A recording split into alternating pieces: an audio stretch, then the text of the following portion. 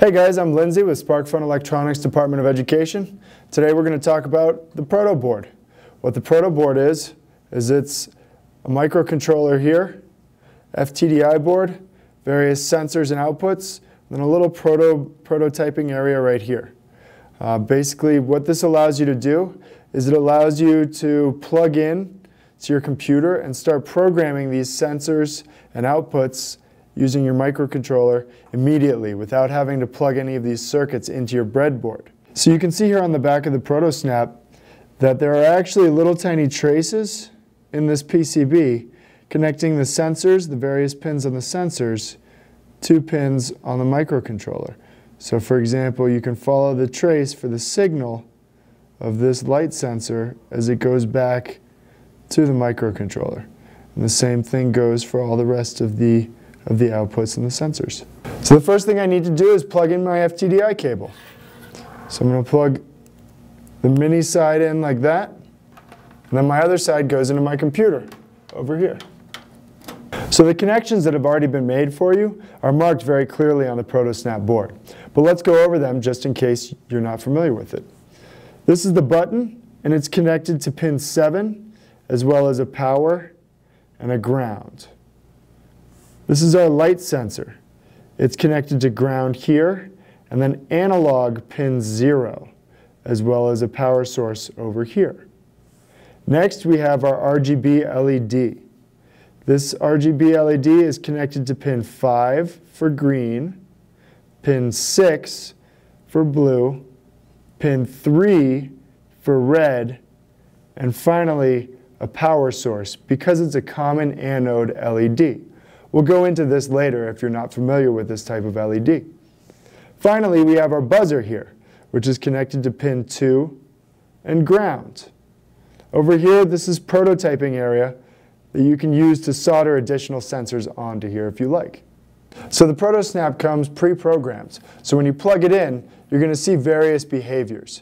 For example, when I press the button, the buzzer goes off. And when I cover the light sensor, the RGB LED starts flashing different colors.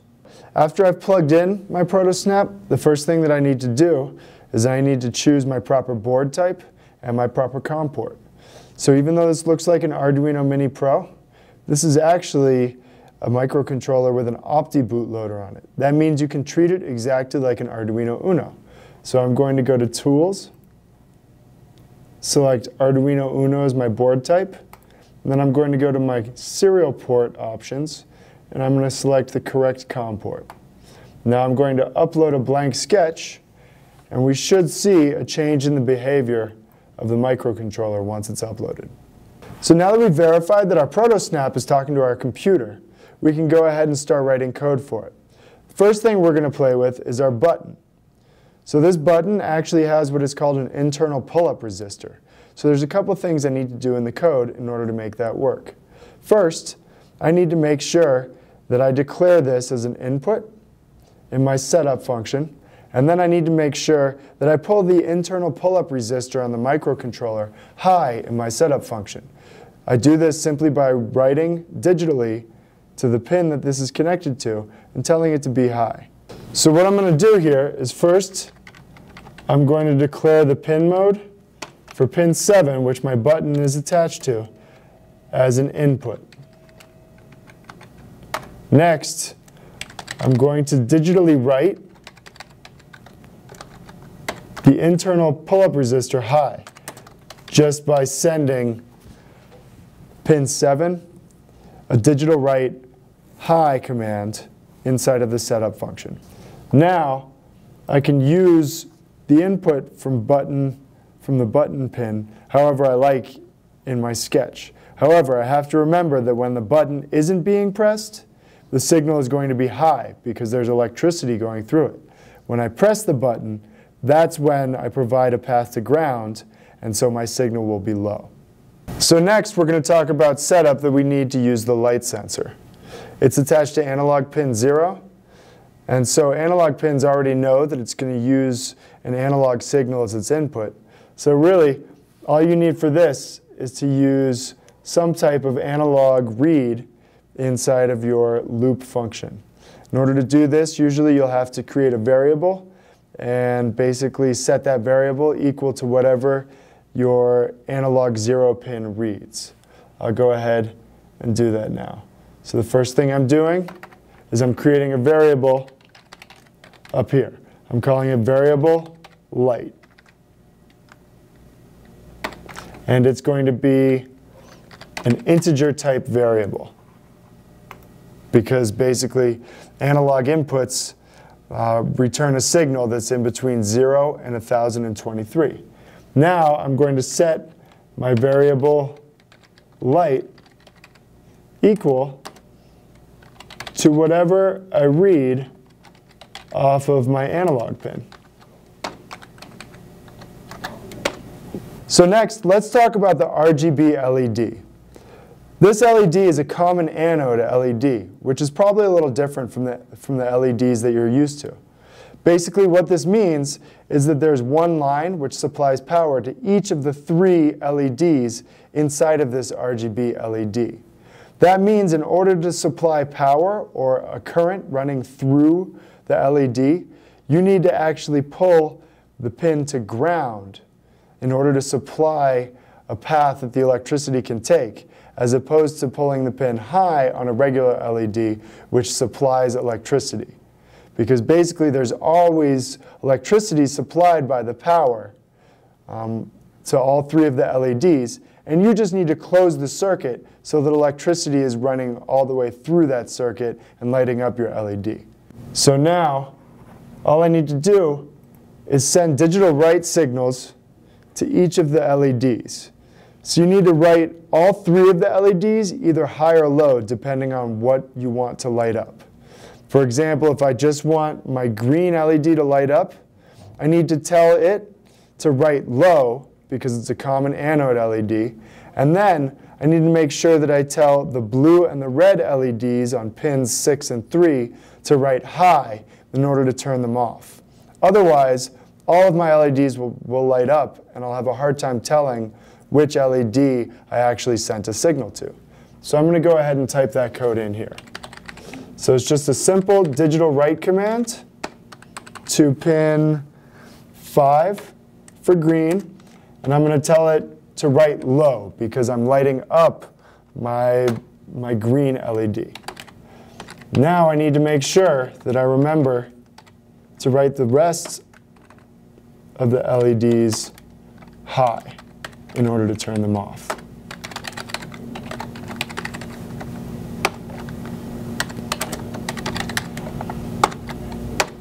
Now I can upload and verify that my code works.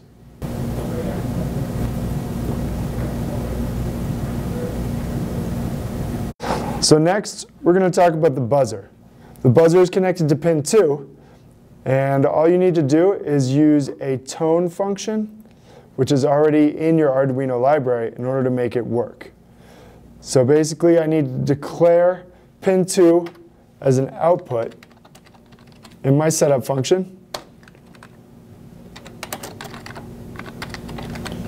And next, I'm just going to type tone, and it turns into one of those highlighted words that's highlighted in red. And so I'm actually going to find it in the reference so I know exactly what tone does. So basically, tone is a function that just as input takes your pin number and then your frequency. The frequency is the frequency of the tone in hertz, and that's going to control what sound the buzzer is actually making. You can also add a third variable, which is the duration that it plays the tone. So I'm going to go back into my sketch, and I'm going to talk to pin 2. I'm going to tell it to play 1100 hertz, and I'm going to tell it to play for 1000 milliseconds or 1 second. After that, I'm going to add in a delay so that we can get some silence.